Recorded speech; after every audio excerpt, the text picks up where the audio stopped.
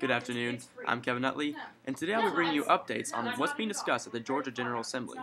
Possibly the most controversial issue on this year's agenda is the legalization of medical marijuana.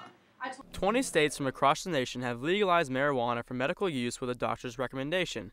Georgia could be the first state in the Southeast to implement this policy if the current bill is approved by both the Georgia House and Senate.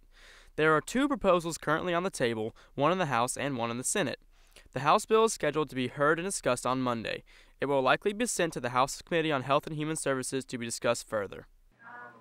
Keep following our website. Make sure to tune in to Channel 15 live at 5 for more updates on this story.